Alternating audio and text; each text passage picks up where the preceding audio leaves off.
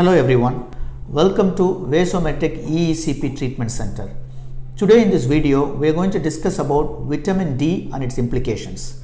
Vitamin D is called sunshine hormone or bone hormone. As its name indicates, most of the vitamin D are obtained from sun rays. And also it is a very important vitamin for your bone metabolism. So it deals with calcium and phosphorus, which are more important for your bone to develop. So absence of vitamin D in a younger age group or in children can lead to a disease called rickets. In adulthood, still it can cause deficiency and causes a disease called osteomalacia. So both rickets and osteomalacia, your bones are very soft, prone for easily fracturing your bone. So it is very important to maintain an adequate quantity of vitamin D in your blood. So the normal level of vitamin D, it should be around 20 to 50. So minimum it should be around 20 in your blood. So how do you obtain this vitamin D? Vitamin D, as I said, can be obtained from the sun rays. So what you have to do is expose yourself to the sun rays so that your skin can able to absorb the ultraviolet radiation from the sun and convert them into vitamin D. To make it an active metabolite, it has to go through your kidney and also to your liver. If it goes to the liver, it is converted into 125 hydroxy vitamin D, which is very important because measuring this component will let you know whether you have an adequate vitamin D in your blood or there is a deficiency, which should be below 20 for you to get any supplements.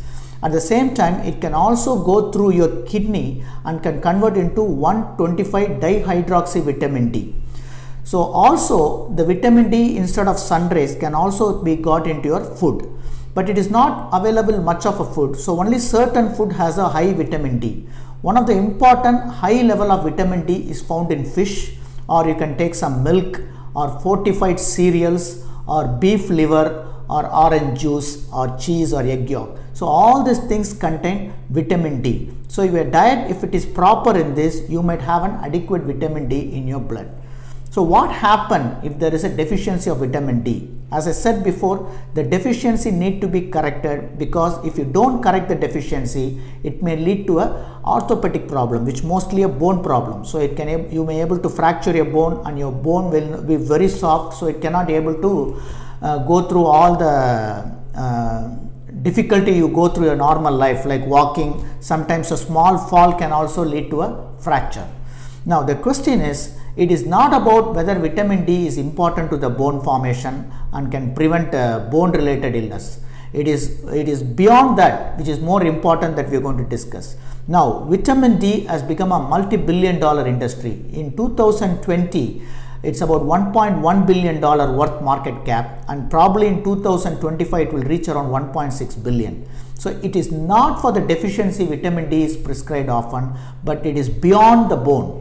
So many of the smaller trials and small randomized trials for multiple decades have postulated vitamin D can help to prevent cancer, can able to prevent your death because of heart disease, stroke, heart attack, and also can boost your immunity and prevent you become a diabetic. So all these things made vitamin D a very important component, which is prescribed throughout the world by many of the physicians, assuming that you would have a benefit beyond the bone. So here we need to look at whether it is really true that it has all the protection effect other than maintaining the bone integrity. To the surprise, recently a larger trial which is focused to see whether this benefit which has been claimed beyond bone is really true, it should be adapted. There are a lot of recommendation for vitamin D. In spite of all these decades, there is no clear indication what is a dose of vitamin D you should be able to supplement yourself. In America and Canada, they say around 800 international unit, but many studies shows even up to 2000 to 4000 international units are required per day. So if you look at the bigger trial, which is called VITAL, which is vitamin D and omega-3 acid. So both combined, they did a larger trial with thousands of patients through a randomized trial comparing supplements with a placebo group. They found out the results of the study shows taking vitamin D when you don't have a deficiency. Of course, when you have a deficiency, you might end up in a bone problem, so you should take a vitamin D. But when you don't have a deficiency, if you're taking vitamin to prevent certain things, it is not entirely true. In fact, it has no effect. For example, the studies have clearly shown, which is a randomized large trial shown, vitamin D supplement will not prevent heart attack or death due to heart disease, myocardial infarction, which is heart attack or stroke. And also it did not have any effect on cancer, for example prevention of breast cancer or prostate cancer or colorectal cancer. And also it does not have any effect in preventing you getting into diabetes 2, nor does it boost any immunity in patient with respiratory infection. So all you have to know is, if there is a deficiency of vitamin, there is a higher chances of infection, and if there is a deficiency of vitamin, then in these people taking vitamin D can able to reduce your risk of death due to colorectal cancer.